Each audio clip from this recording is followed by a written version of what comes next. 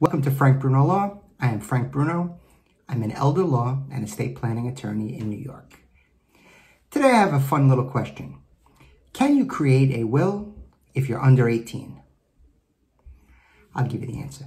Before I get to that, if you'd like to reach out to me, please send me an email, frank@frankbrunolaw. Now, during the coronavirus, I have my oldest son turned 18. And, we had a nice celebration in the home, small but sweet. And I said, hey, now you're legal to vote and you can make a will.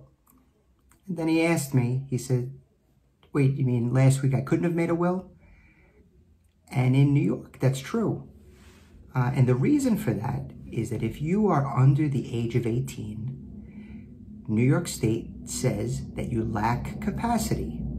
You're a minor, you're legally incapacitated, and you don't have the ability to make your wishes known in writing. So now he's 18, he can vote, he can make a will, can't drink, but he will be attending college. So we received good news, and all of the children are affected and have to do remote learning, and he's a senior in Xavier High School. It's a school here in Manhattan, and he will be attending class of 2024, New York University.